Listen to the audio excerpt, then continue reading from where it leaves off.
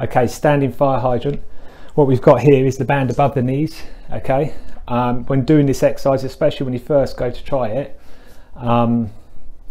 have something to lean against, whether it's a kitchen counter, back of a chair, door frame. I quite like door frames for all these exercises, keeps you nice and square. And then progress to doing it with no aid. Okay, similar start position to other ones we've done, so slight bend in the knees. I like to have my hands up because it keeps my back nice and straight. Without it, there's a tendency to bend. So we start in that kind of position. Okay, so bend in the knees, arms up to keep your back straight.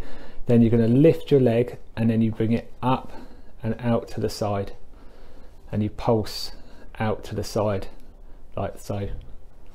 Okay, I'll show you from the side. So I want to stabilise my right and bring it up and out.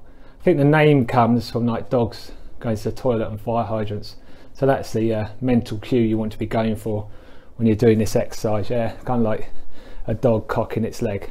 Yeah, and that's it. Standing fire hydrant.